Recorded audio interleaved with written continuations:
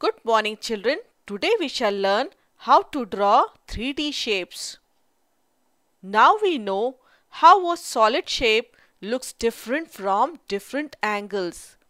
Like a house looks different if we look it from different views, like the top view, side view, and the front view.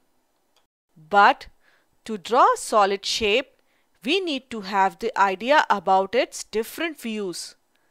Like we cannot see all the faces of a dice at a time. When we are viewing a dice at a time, we can see maybe one face, two faces, or three faces. Not all the 6 faces at one time. How to draw the 3D model of dice on the paper?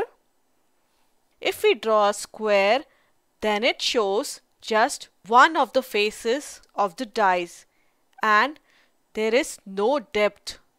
But we need to show the other faces too to express the depth.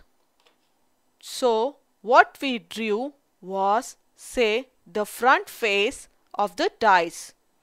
Now let's draw the back face of the dice, which is another face which is square of the same size as the front face.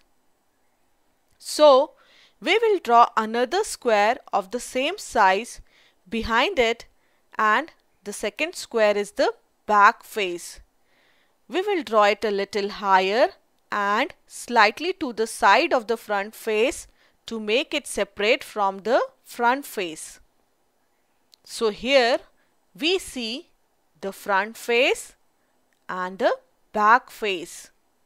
Now here we can see all the 8 corners of the cube, which are shown by the blue dots. Now let's join the corresponding corners of the front and the back side by straight lines.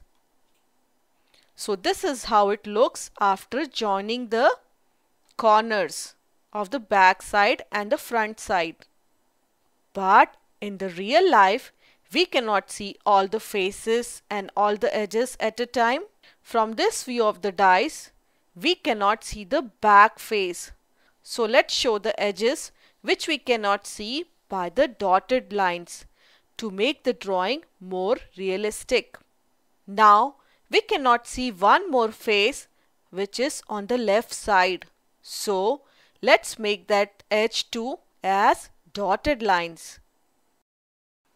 To give it a more realistic look, we can even erase the edges which are not visible. That means we remove the edges which we had shown by dotted lines.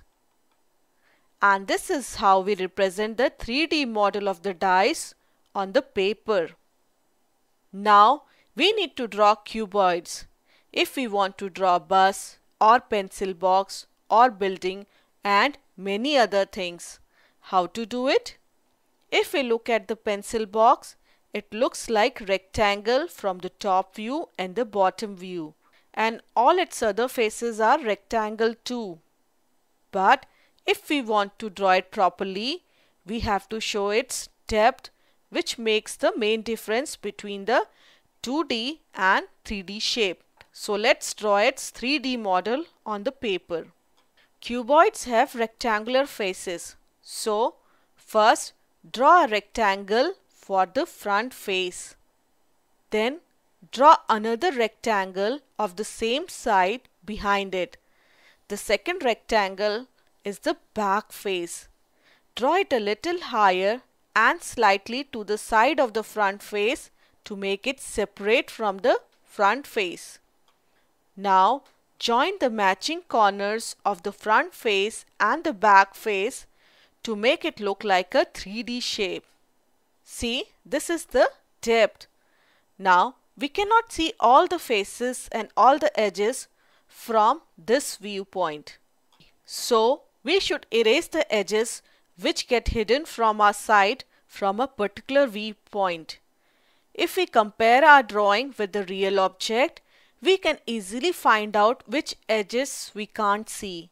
Like here, we cannot see the bottom face, the back face, and the left side face. So, these dotted lines are the edges which we cannot see from this viewpoint. So now we know how to draw the 3D model of a cube and a cuboid on the paper. And this method is called the oblique drawings method to represent the 3D shapes on the paper. That was all for today. Bye bye children.